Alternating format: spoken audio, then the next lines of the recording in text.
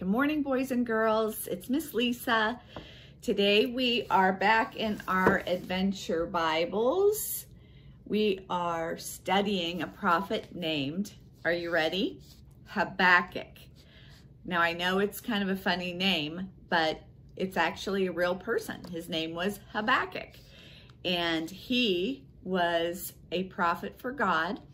You will find him on page 1021 in your adventure Bibles. So this morning we're going to go through just a little bit of what was Habakkuk about.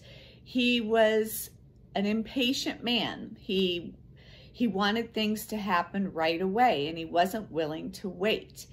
And he said to the Lord, "How long, Lord, must I call for help? But you do not listen." And the Lord answered, "Look at the nations and watch, and be utterly amazed. For I am going to do something in your days that you would not believe, even if you were told." But Habakkuk had to wait. He had to wait for when it was time. And sometimes that's really hard to do, right? We don't like to wait. We want things right now. And sort of like when you want your dinner. You're really hungry and mom and dad or grandma and grandpa haven't made your dinner yet, and you're getting impatient because you're hungry. It's hard to wait, and it's also hard to wait for dessert because we all love dessert, and sometimes we still have to wait for that. We have to wait for school to start. We're very anxious and we want to know what's going to happen with school, and sometimes it's hard to wait. But the Lord says you have to walk by faith. You have to know that the Lord is with you at all times. He loves you and he wants the best for you. So walking by faith means that we be patient and we be loving and quiet, and we try to wait on the Lord in his time. And that's what Habakkuk was about. So you can read more about Habakkuk in your adventure Bible and continue to walk by faith and be patient. We'll see you next week.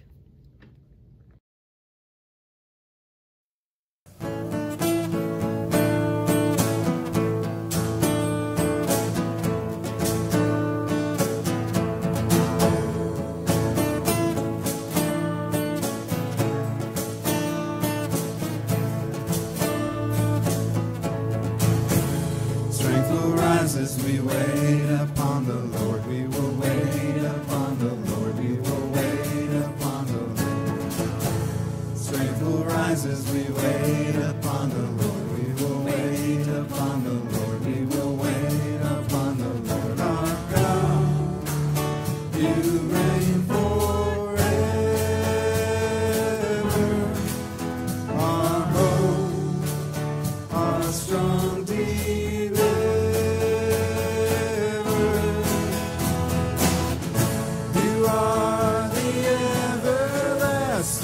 God, the everlasting God, you do not faint, you won't grow weary.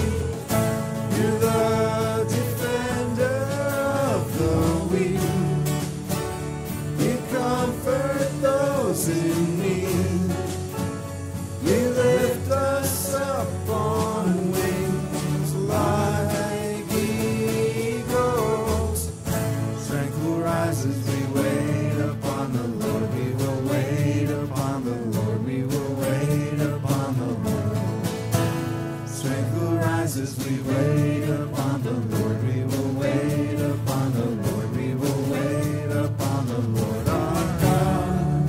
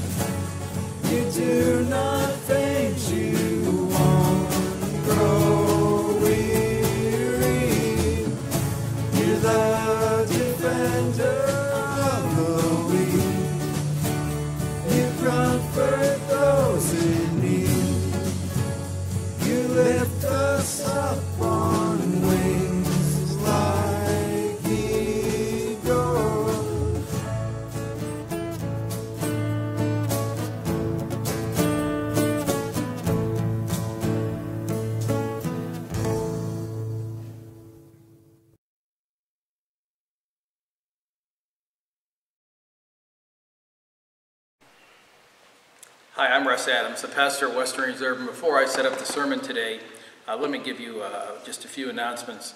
First of all, sadly, I got to tell you that we were forced to, because of the pandemic, cancel Vacation Bible School. And so we'll be doing special activities with the kids in place of that. I can tell you that the Gab sale lives on. October 1st, 2nd, and 3rd, Joanne is still collecting things, and she still would love some more help.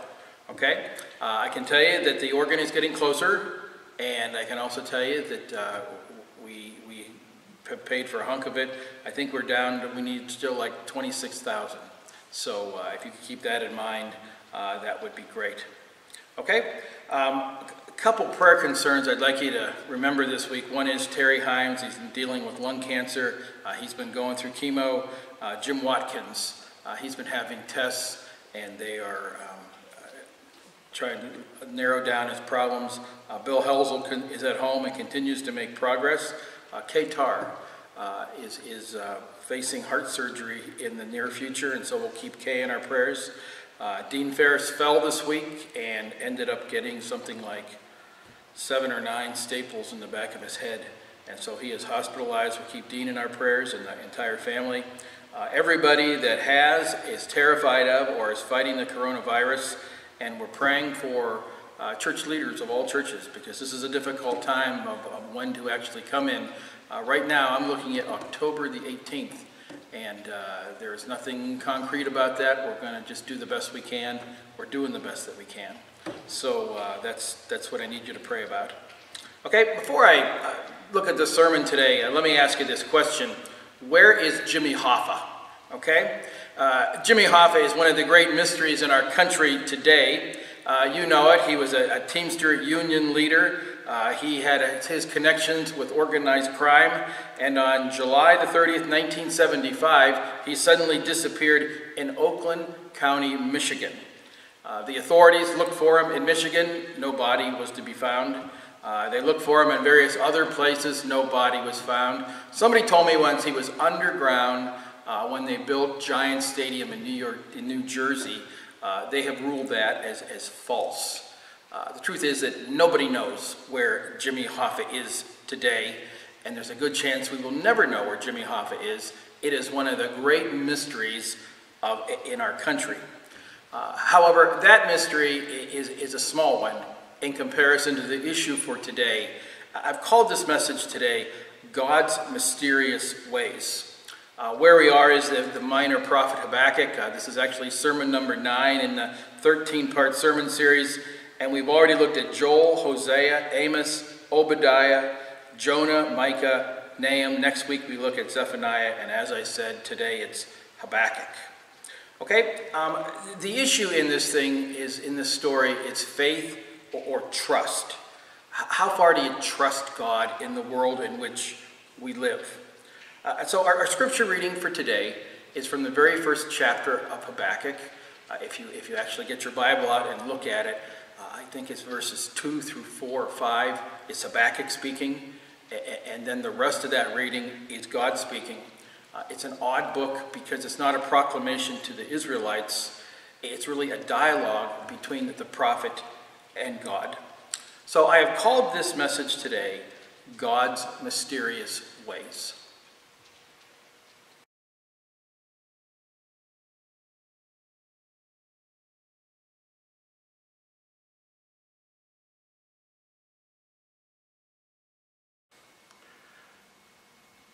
The oracle that Habakkuk the prophet received.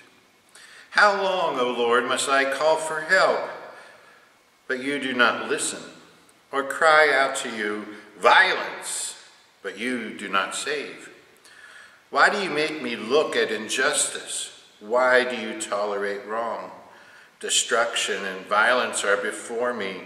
There is strife and conflict abounds. Therefore, the law is paralyzed and justice never prevails. The wicked hem in the righteous so that justice is perverted. Look at the nations and watch and be utterly amazed. For I'm going to do something in your days that you would not believe, even if you were told. I am raising up the Babylonians, that ruthless and impetuous people who sweep across the whole earth to seize dwelling places not their own. They are a feared and dreaded people. They are a law to themselves and promote their own honor. Their horses are swifter than leopards, fiercer than wolves at dusk. Their cavalry gallops headlong, their horsemen come from afar. They fly like a vulture swooping to devour. They all come bent on violence. Their hordes advance like a desert wind and gather prisoners like sand. They deride kings and scoff at rulers. They laugh at all fortified cities. They build earthen ramps and capture them. Then they sweep past like the wind and go on, guilty men whose own strength is their God. This is the word of the Lord. Will you please pray with me? Dear Father, as we come here today, we're thankful for this opportunity of hearing your word. And we go to the piece of scripture in the Bible that perhaps we have never looked at before, but there's a divine truth there waiting for us that we need to apply to our lives. And so I ask for a blessing upon each person that hears this message, and we all of us make the same confessions as always. We're not perfect people. We have made mistakes. We need forgiveness.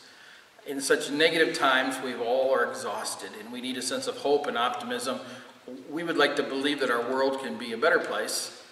And finally, Father, we'll admit it that our own death bothers us, that we'd actually like to live for eternity. And for those three core reasons, we all need Jesus in our lives. And so may we find this message of Jesus in this Old Testament story. Once again, I just ask that you just pour the gift of preaching through me, that through my simple words, we may experience your word, so we can apply those words to our daily lives.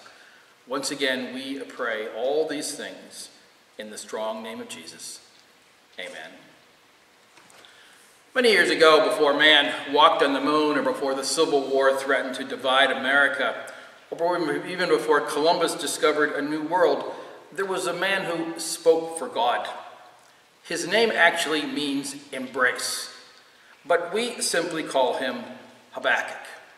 And Habakkuk lived 605 years before the birth of Christ. Nobody knows exactly where he lived, but he is so rooted in the traditions of the Jewish faith that many believe that actually he lived in Jerusalem itself. His book, only 3 chapters long, is not that proclamation to God's chosen people, but it is really that dialogue between the prophet, confused, and God. The prophet is trying to figure out God's mysterious ways. That's what we actually heard in the scripture reading for today. According to the 6th verse, God is going to use Babylon to punish Israel. And the Babylonians were power at their particular time. Several things happened to them in their history. In 626 BC, they actually rose up against the Assyrians and found their independence. And 14 years later, they actually conquered the Assyrians and took over their land. Yet it's God who's going to use these Babylonians to punish his chosen people. To our generation, that seems kind of benign. It was a long time ago. But to their generation, it seemed like insanity. Why would God use this evil power to command his will? It's a good question. Have you ever tried to understand God's mysterious ways? I'll admit it. I have. Our world today, and I've said this several times before, seems to be broken. It wasn't like it was whole before the pandemic began. It seemed like it was broken then as well. Our world is facing some massive problems. If you actually Google it and find out and ask the question, what are the greatest problems facing our world? There's world hunger, there's climate change, there's violence, inequality, poverty, and corruption. Those things grabbed our attention prior to the pandemic. And in the world of United Methodism, our denomination was on the verge of being fractured over the issue of LGBTQ. And that battle is still waiting. And in those days, we used to go, what a mess. How could it be any worse than this? And then guess what we found out? It could be worse. The pandemic began, and suddenly everything that we took for granted was taken away from us. And everything in life that used to be just difficult became suddenly impossible. In our time, it's really difficult. It's hard to have surgery. It's hard to get married. It's hard to die. Everybody has different rules. It's hard to travel. It's hard to own a business. It's hard to be a teacher. It's hard to be a preacher. Everything is difficult at this particular time. And everybody that we talk to, the people that we love, have a difference of opinion, and everybody is quoting their own statistics and somebody that they know that believes this, and on and on and on. It's exhausting. And in the middle of the pandemic, we began to wonder, how could it possibly be worse? And it got worse. George Floyd, his tragic death grabbed the headlines, and suddenly we're dealing with racism in the middle of the pandemic. And before long, people are rioting again. Nobody's wearing a mask. Some people are upset about that. And in the midst of a rioting, they decided it was time to take down national statues. And now some people say that they're trying to rewrite history. I was always taught you should never worship history, but learn from history. And then just to muddy the water some more in our broken world, if you haven't heard, there's a national election coming. And both sides, whoever you support, wants their candidate to win, and they'll do whatever they got to do to make sure that their candidate wins. And they're passionate about the candidate, but everybody's beginning to wonder if those supporters of those candidates is doing what's best for the country or best for their side. It's obvious, isn't it? Our world is broken. And the truth is that we struggle with that. We believe as a Christian people that God is in charge. So I guess that means that God is in charge of this big mess that we live in. And we're all baffled by God's mysterious ways. There's a pastor down in Tampa, Florida. His name is Freddie Fritz. And Freddie Fritz is at the Tampa Bay Presbyterian Church. He's been there a long time. In 2006, he wrote a sermon called Making Sense of Today's News. He thought his world was broken in 2006 for making a lot of progress. In that sermon, he says that there are really 3 reasons why God's ways are so mysterious to us. He says God's ways seem mysterious to us, first of all, because of God's inactivity. And he says if you look at Habakkuk reading for today, in that first verse, it's Habakkuk, and he says, "How long, Lord, must I call for help, but you do not listen?" Have you ever wondered why God just doesn't do something? Have you ever studied a piece of history and said, it was so horrible then, why didn't God step in and do something then?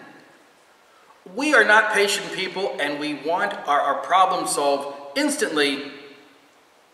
But God transcends time, and God is never in a hurry. We do not understand God because of God's inactivity. Sometimes we don't understand God's mysterious ways because of God's unexpected providence. In the 5th verse, it says this, God saying, "Look at the nations and watch, for I am going to do something in your days that you will not believe, even if I told you." We don't like surprises. We like agendas. We like to be organized. We look down on people that aren't organized. God does things in unexpected ways all the time. And third, Fritz says that God's ways remain mysterious to us because God uses unusual instruments for his will. Verse 6, God once again says, "I am raising up the Babylonians, the ruthless people who will sweep away the whole earth to seize dwellings not their own." The unwilling and the unknowing are often used by God to accomplish God's plan. The disliked are often part of God's plan, and that makes many people uncomfortable. Now, having said all that, let me say this. I hope you don't feel special, okay? You are not the first person to be confused or baffled by God's ways, and you won't be the last. This dialogue between God and Habakkuk really exposes the fact that Habakkuk was confused. It's important to remember that God is not accountable to us. However, we are accountable to God. And it is equally important that you remember that it's equally important to remember that it is necessary to have faith in God and trust God in the midst of all that is going on. Do you trust God still in spite of all the insanity of our world? Someone once said that faith is trusting in God even when you do not understand His plan. Do you trust God? That is not just a question for our broken world. It is not just a question of the future. It's always been that way. And we've always been challenged to trust God in life's most challenging time. From 1927 to 1960, the 10th Presbyterian Church in Philadelphia was pastored by a man by the name of Donald Gray Barnhouse. And Barnhouse had one of those tall steeples in those days, and everybody came and everybody wanted to hear him. He was invited to a lot of different places around the world. And in 1939, he was asked to preach in 2 preaching conferences, one in Scotland, he's Presbyterian, and the other one was in Belfast. In 1939, the world was kind of in chaos. It's right before World War II is about to start. He accepts the invitation, and he's going to be gone for months, and so he takes his family. And of all the places in the world that he decides to take his family, he decides that he's going to rent him a cottage at Normandy in France. He preached. Between the 2 preaching conferences, there was a week off. And so he decided that he would go to France, Normandy, and he would decide to take a week of vacation and be with his family. He set off for France from Edinburgh. Scottish officials said they really wouldn't recommend that because it looked like the world was on the verge of war. But he was a preacher, and he wasn't really concerned about politics, and so he decided to press on. When Hitler signed his non-aggression pact with the Soviet Union, the tensions even got worse. And he says that as he traveled along to Normandy, he noticed there was more military people than he'd ever seen before in his life and more military activity. And he finally arrived on a Sunday night late. And he was looking forward to spending his vacation in Normandy. He got up early on Monday morning and spent time at the beach, and then Tuesday, and then Wednesday. On Thursday, they decided and made the announcement there are no more flights back to England. The tensions had grown so bad. And so Barnhouse took a train from Normandy to Paris, and from Paris he took a boat to England. And from England, he took a train to London, and in London he got another train, and he went to Edinburgh, and then he traveled by train to the coast and took another ship to Belfast. He says it was an exhausting day of traveling, but he said what it made it more complex were the people that he met. The military seemed to be so intense. And he said he traveled with thousands of children who were being sent out of London so that they would be safe. He said not only were the soldiers upset, the children were upset, and he says he remembers one little boy that was so upset, so pitiful, that the little boy wet his pants. And he said the terror of that little boy stuck in his brain. Barnhouse finally arrived by train in Belfast. It was 3 o'clock in the morning. And when he got there, he had to preach early in the morning. It was 11 o'clock, and it was September the 3rd, 1939. He had been traveling and didn't really know what was going on, and he didn't realize that on that particular day at 11 o'clock when he was supposed to preach, Prime Minister Neville Chamberlain was about to announce that Britain had declared war against Germany. And when he heard that, he's like all preachers, he goes, nobody's going to come to church today because they want to hear the Prime Minister. And so when he got there and he showed up, he didn't really know what to say because he figured the church was going to be empty, but instead the church was full. And one of the people in the committee that invited him as he ready to walk into the sanctuary said, I hope you have a good sermon today.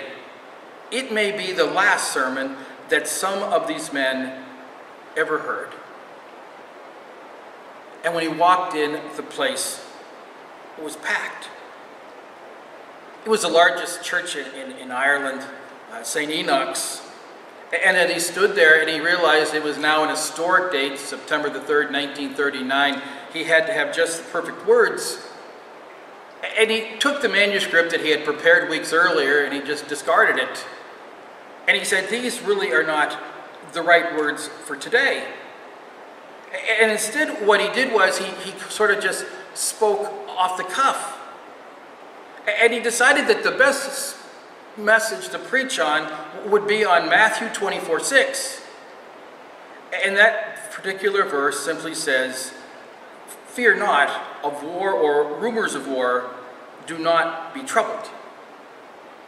He looked out and he saw those soldiers that would be going to the war, and he thought about his trip and how hard it was, and he thought about that little boy who had wet his pants, and he thought about the tension that was going on in the world, and so he recited that trip of his, and after every trip, the church bells rang, he said, do not be troubled. He thought about homes being destroyed in this war that was impending, and he simply said, do not be troubled. He thought about soldiers that would die and never see their loved ones again, and he said, do not be troubled. And he thought about children that were being ripped out of their mother's arms for safe reasons. And he said, do not be troubled. They say that the sanctuary was full of tension on that particular day. How could anybody say, do not be troubled, when they were in the face of war? And in the midst of that litany of all those things they were not to worry about, he finally stopped, looked at the congregation, and he said, do not be troubled. These are either the words of an insane man or the words of God. And then he answered the question. These are the words of God. Men are dying. Do not be troubled. Children are crying. Do not be troubled. And yet of all that, in spite of all that, Jesus was still God. And Jesus was still in control. Jesus Christ is God, and Jesus Christ is the Lord of history. Jesus Christ is the God of our broken world, and Jesus Christ is the God that has laid every detail. It is impossible to surprise God, astonish God, bewilder God, confuse God, because God is God, and God is still in control. It is the message of the ages. It is what God was trying to tell Habakkuk all those years ago. And it's what God is trying to teach us today. The question is, how far do you trust God? Remember the quote, faith is trusting in God when you don't understand his plan. And all of God's people said, amen. Let us all pray. Dear Father, as we come here today, we recognize that with your small finger, you made the channel of history, and all of history runs through that channel, and it was your creation from the beginning, and you are still in control today. May we never, ever forget it. Once again, it is your will, nothing more, nothing less. Nothing else. Amen.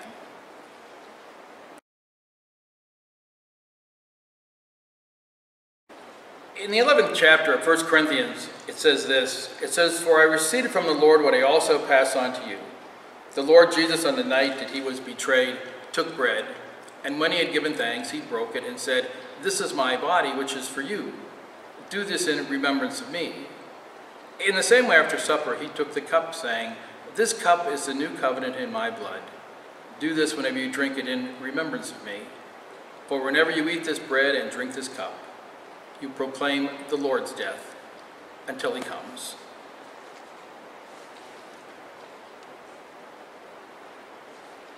This is the body of our Lord and Savior, Jesus Christ.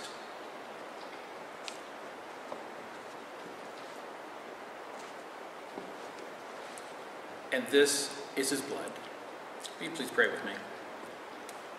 Dear Father, once again, we're thankful that we have an invitation to this table.